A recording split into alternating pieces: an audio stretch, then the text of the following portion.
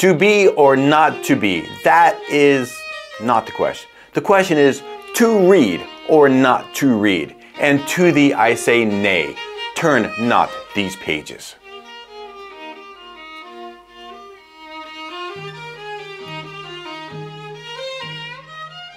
Welcome to Whiskey and Literature. I'm your host, Captain Mike, and I'm reading and reviewing 52 books in 52 weeks in 2023, including the 50 greatest books of all time. This is my 43rd book review of the year so far, Hamlet by William Shakespeare.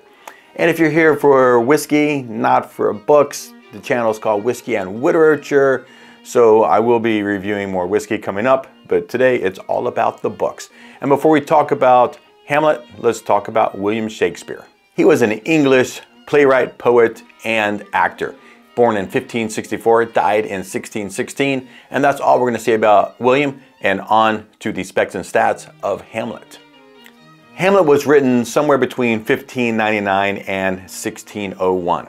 I bought my copy of the book on Amazon, and it's full of, it has the text, and it has annotations, it has notes, it has summaries, it has an essay, and I didn't read any of that. I did listen to part of this on Audible as well. It's also the same edition, and it is a fast listen or read, and it's painful.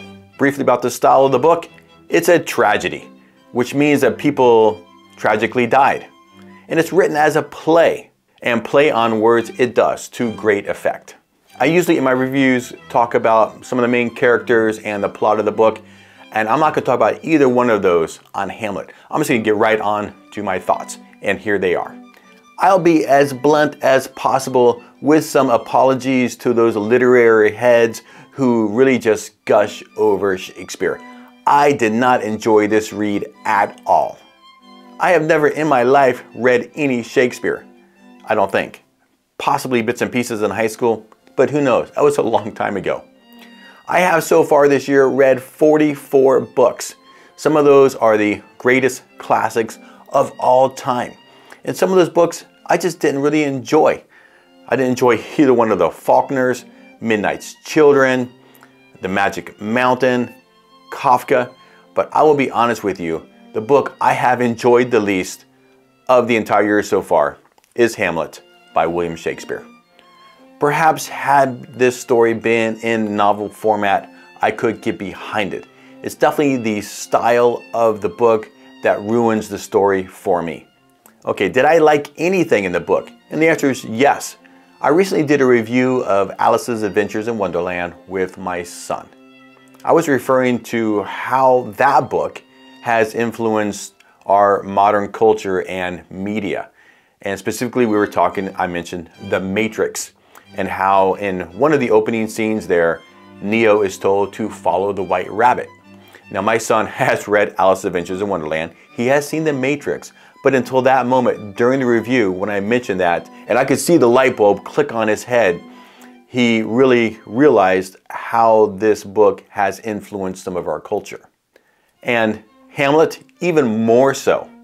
I did enjoy the play on words, the double entendres, the blatant raunchiness. That part of the book was very clever and enjoyable. So I'm going to read some of my favorite phrases from the book, and I guarantee that you have either heard or used some of these in your daily life yourself. All right, let's go through these. I'm going to look at my notes here. To thine own self be true. I used that in one of my early reviews this year. And most of these I didn't know came from Shakespeare or Hamlet. And I do really enjoy that turn of phrase. Okay? Though this be madness, yet there is method in it. One of my favorite whiskeys is an Irish whiskey, and it's called Method and Madness. Is that a coincidence? I don't think so. Brevity is the soul of wit. I do like that phrase. Something is rotten in the state of Denmark. I literally just laughed out loud when I read this, and Mrs. Captain was like, what's so funny? I'm like, there's something rotten in the state of Denmark. And to me that was hilarious, and she didn't seem to get it.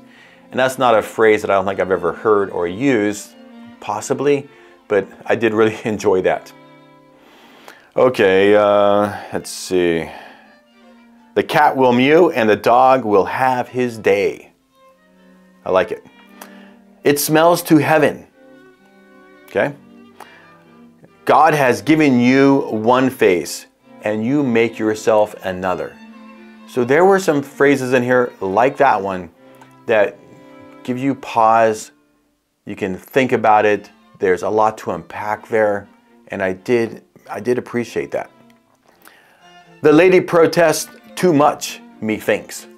We've all heard that one. We know what we are, but know not what we may be. This is true, and I love it. Again, there's a lot to unpack in there if you really just kind of think and ponder on it.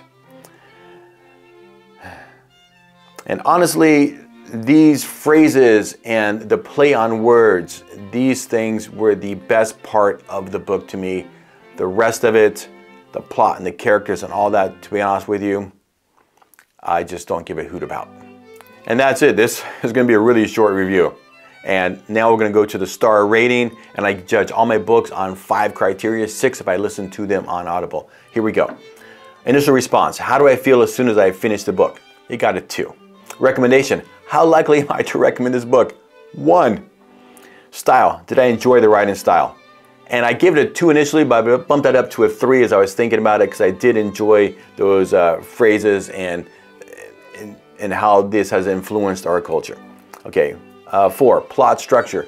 How engaged was I in the story? 1. Characters. Were they relatable, believable, engaging?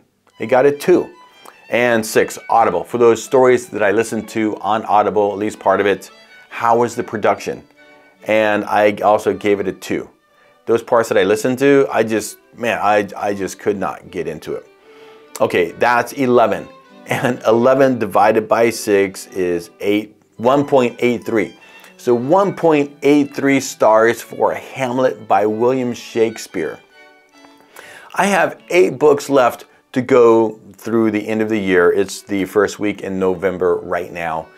And this so far has been my lowest rated book of the year. And I hope that I don't find any book later in this year any lower rated than this one. And my apologies again to you if you're a Hamlet, a Shakespeare fan. It's like whiskey.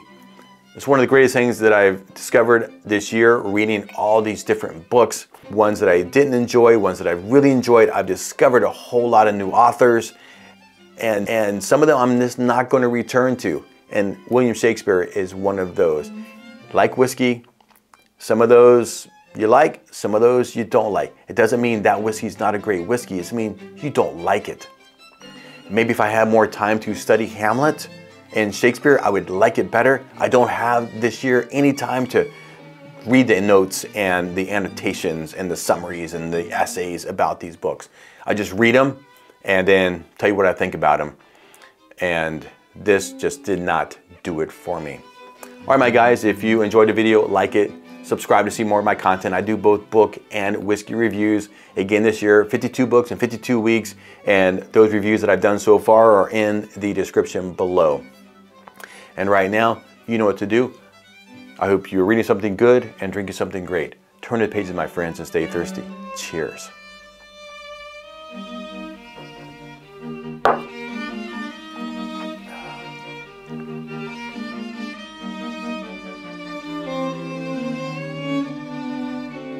Thank you.